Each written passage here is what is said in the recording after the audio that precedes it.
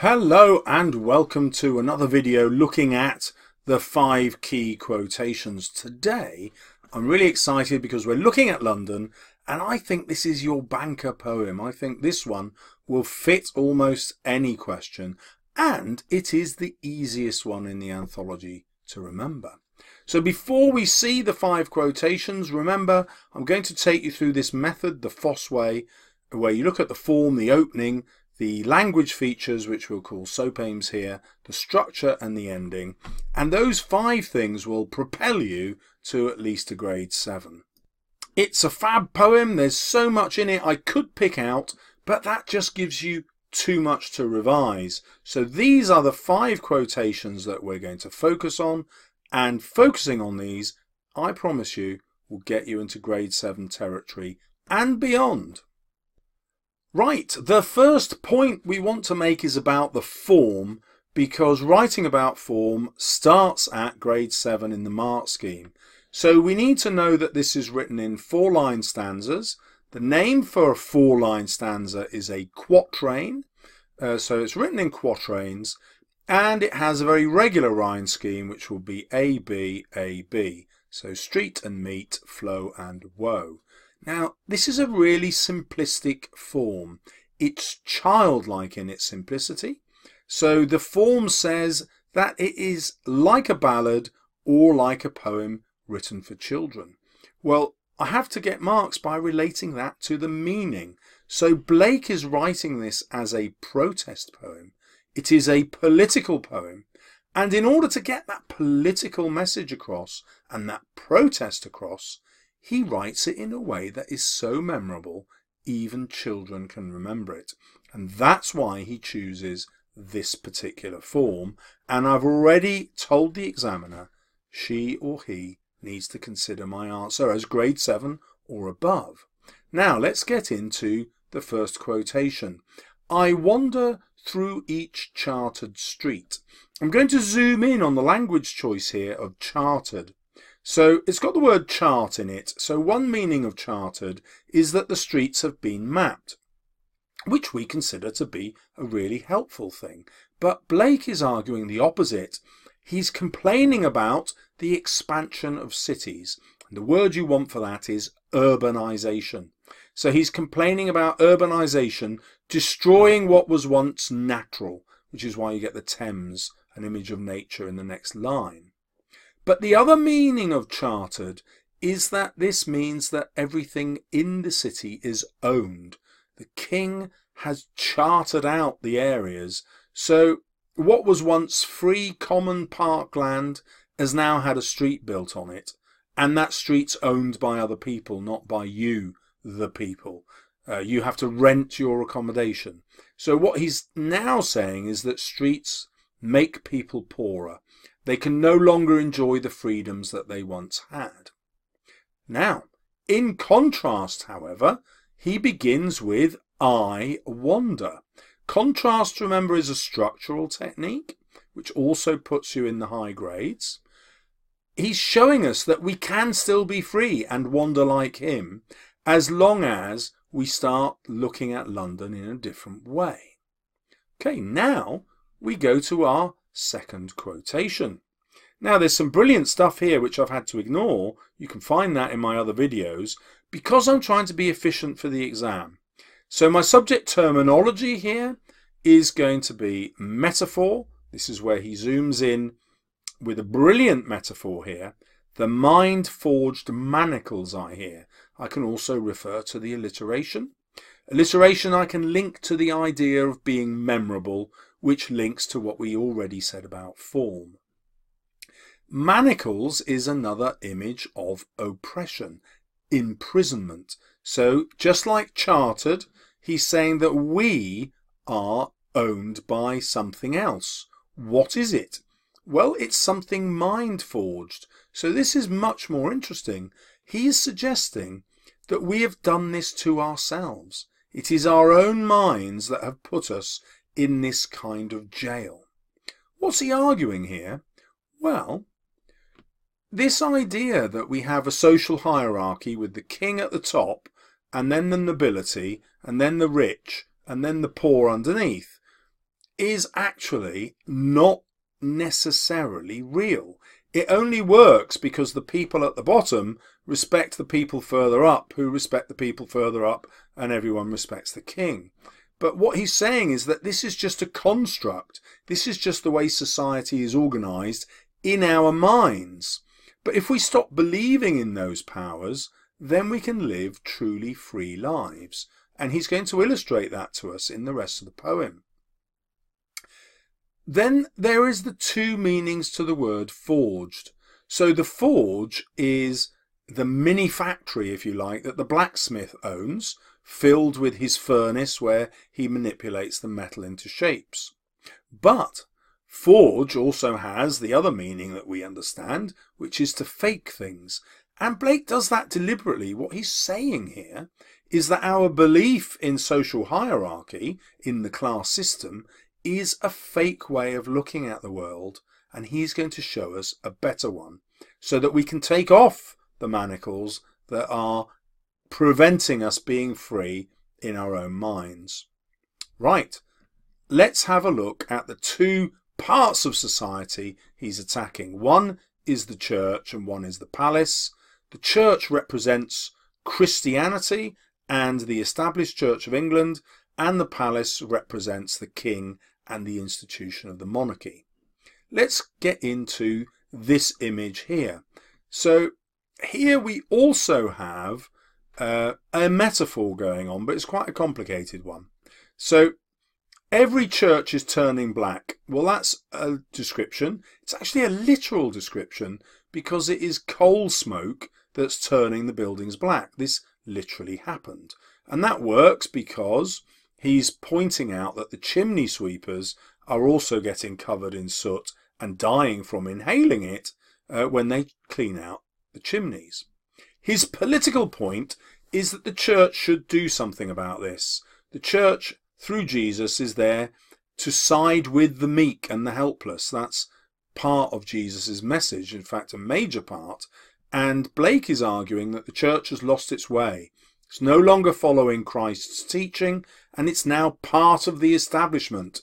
The church owns an enormous amount of property. That's why there are so many churches. And it's just like the chartered streets, which are owned by the rich. The church is no different. Then he focuses on this really useful word here, which has got two meanings, just like forge did. So appalls means shocks. And he's suggesting that the church should be shocked at what's happening to all these chimney sweepers, these children being exploited and dying young. But he's saying actually the church doesn't do that. It doesn't complain.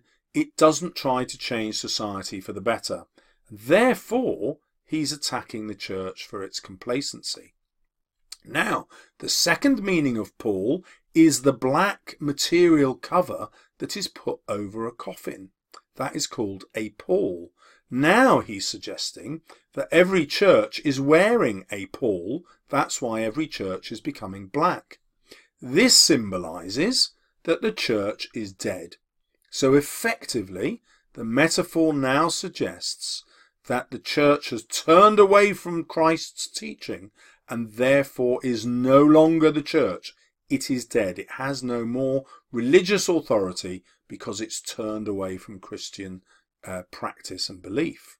So real damaging attack there against the church.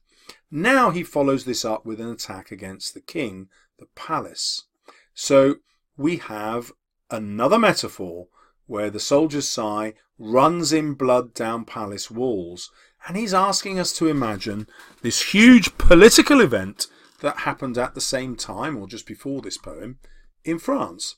It's the French Revolution. And in the French Revolution, all of the nobles, you know, starting with the king all the way down to the dukes and the counts and the earls, they were all executed. And what he's suggesting here is that this kind of revolution that happened in France is very likely to happen in our own country. And what he's therefore suggesting is that these soldiers will die at home defending the king against the people.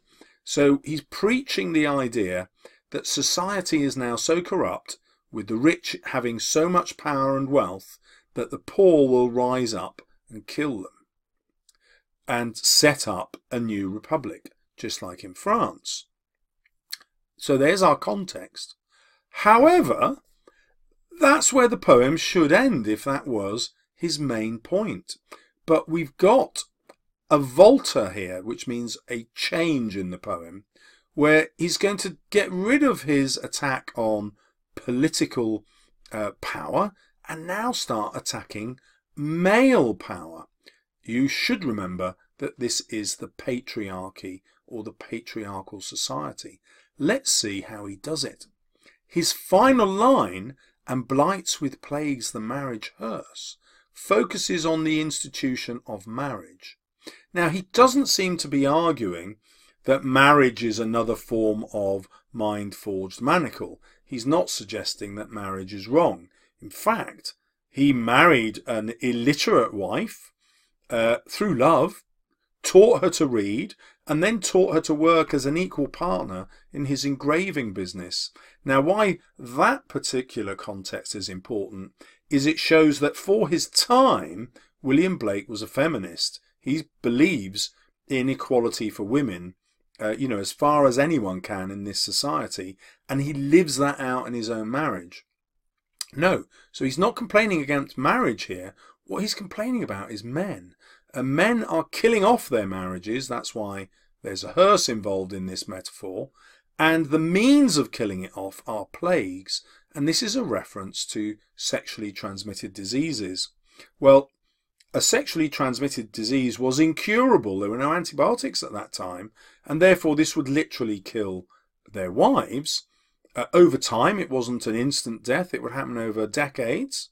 But if you gave birth while you had a venereal disease, the chances are that your infant, your child, would also be born with a disability.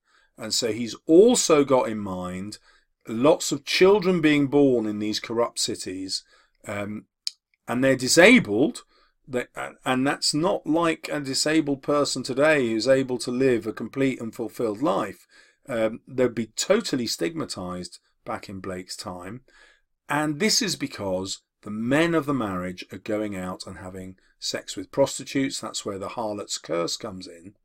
And this is again a symbol of the abuse of women. So prostitutes are young. He's attacking the society that creates an economy in young women being forced out to earn money through sex, and men who don't worry that they're young and don't worry that they're getting exploited and obviously having sexually transmitted diseases. So now his political attack against social hierarchy and the class system now comes back to the real big problem in society that's much worse than anything else he's mentioned, and that is the behaviour of men that treats women as less important than themselves and treats the marriage vows as less important. So men are corrupt, pretending that visiting prostitutes is okay as long as their partners don't find out about it.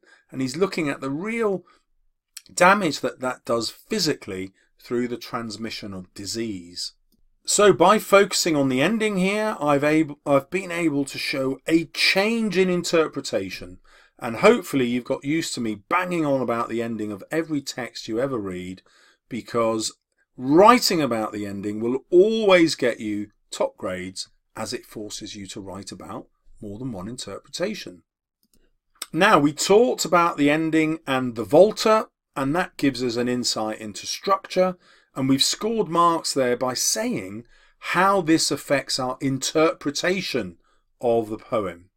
We've talked about the language features because I've given you contrast and metaphor. It's not your fault that metaphor keeps popping up. You don't have to find different language features. We've also looked at alliteration in there. We've analysed the opening because that's where we saw his first point of view, and that means that our essay has shown a change in point of view, which is a sophisticated way of analysing the text. And because we've written about the form, the examiner has to consider putting us in the top mark band. So I hope I've convinced you that even if you're currently writing at a grade 5, that actually grade 7 is entirely possible for you now. And I hope you're looking at your anthology, which is probably absolutely chock full of notes, and thinking, gosh, do you know what? I can really simplify this. I can definitely get 5 quotations in my head for the exam. I think I can do it. I'm going to make it. Well, let me know in your comments below if you do make it in the mocks, if you do get really much better grades than you thought you could. And if you're watching this just before the actual real exams, let me know in August how you've done. It's always great to hear. And if you'd like to continue getting great advice, of course, don't forget to subscribe over here somewhere. Thank you very much. See you soon on my channel.